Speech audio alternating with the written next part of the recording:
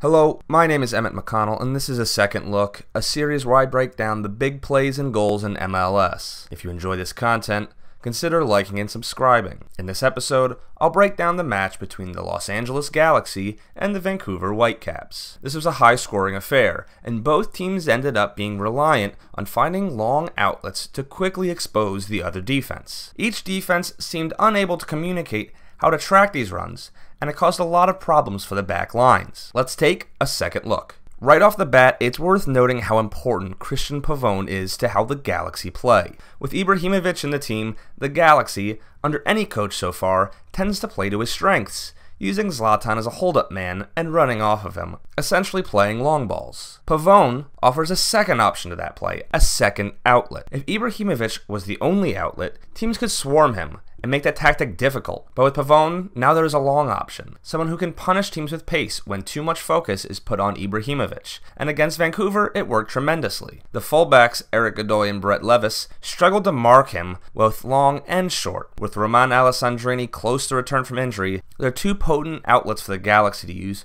should Ibrahimovic not be an option. First, let's look at Pavon getting long for the Galaxy's first goal. Like many in this match, this one started with a quick long ball forward. Jonathan Dos Santos launches it from deep in his own half, with plenty of time to pick out a man. And let's freeze here to see how Vancouver react. Eric Godoy, normally a center back, is playing right back, and Christian Pavon gets behind him. There's no recognition that Dos Santos is about to make this pass. There's no drop-off, no communication with Jesser Kamiri, and just like that, LA Galaxy get behind the defense. Pavon takes on Kamiri and is able to get a cross off despite some pretty good defending. Now for the second place the defense lets off. Godoy drops to Pavon, but never enough to really help his defender. He needs to actually provide support and help Kamiri in a double team, or drop into center back as Kamiri is now drawn out wide. At the same time, Andy Rose is jogging alongside Zlatan Ibrahimovic, who scores the goal, but he doesn't actually look over his shoulder and keep him in check. He doesn't move into a position where he can actually block this cutback cross around the penalty area. Rose is just too slow,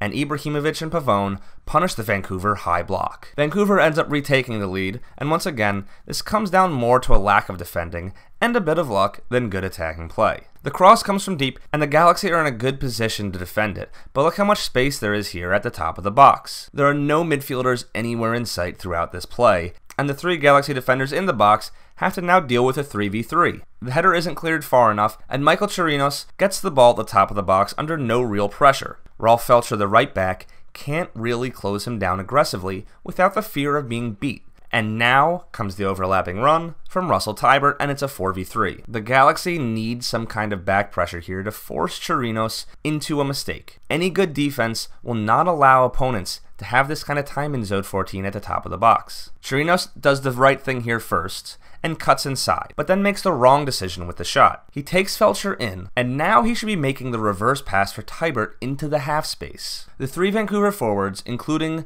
Bear and Ricketts, do a poor job of spacing now. The 3v3 is easily covered by the Galaxy at this point in this really tight area in the box. Though Bear scores on this deflection, he should think about dropping off for a cutback, or maybe making this run. Though with how open Teibert is here, it would just pull a defender over to him. But in this position, it's usually a good run. Meanwhile, Ricketts needs to peel off towards the back post. Had both players made this movement, Chirinos would have had a lot more space for a shot, dribble, or pass. In fact, Steres ends up making the block, and I'll put the blame on Bear for his positioning. However, he does get some good fortune as the ball falls to him and then finishes it off. Pavon drops deep to get this ball, and he brings center back Daniil Henry with him. This ends up opening up space for Uriel Antuna's eventual run. Jonathan Dos Santos creates space away from Henry, who continues to pressure him, and then drops off. And it's Toussaint Ricketts, the forward, who doesn't continue the press. This allows Dos Santos to get his head up and find a pass, which he ends up doing and finding Antuna. Ricketts as the forward needs to help his center back have the time to get back in position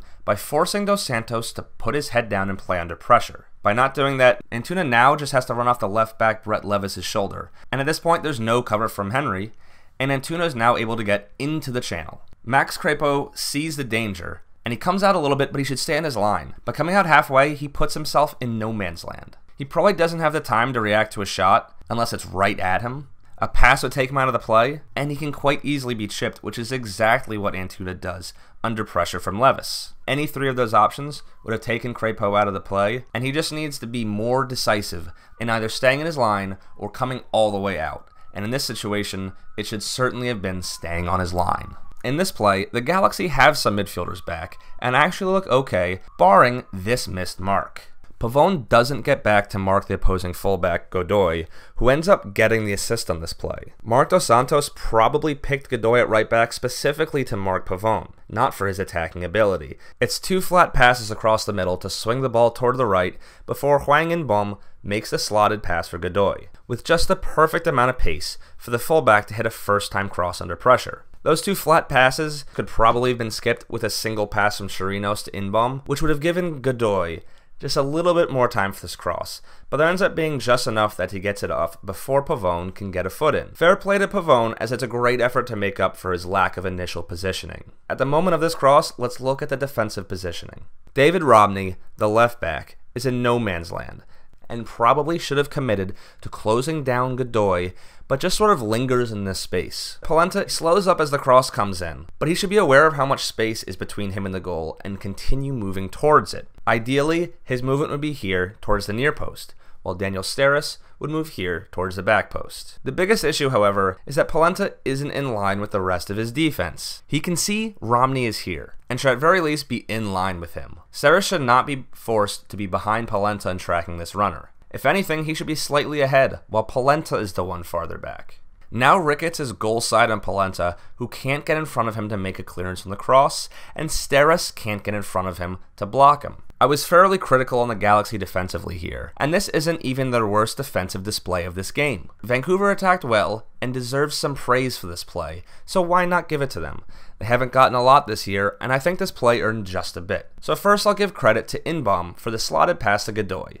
It's well timed, and with just enough pace that he can hit it first time, and then again I'll give some credit to Godoy for making this first time cross behind the defense. He clips it up just enough that Polenta can't make a play on it, and it's right between the 2 center backs, so that Ricketts can just get up and redirect it on goal. And finally, credit to the forward, who does just that. He splits the center backs, and sees his opportunity to get behind Polenta, and then makes a great leap and connects sweetly to power it past Matt Lampson in goal. It was one of Vancouver's nicer plays in this match. The Galaxy then equalize, and guess what? It's another long ball for Ibrahimovic.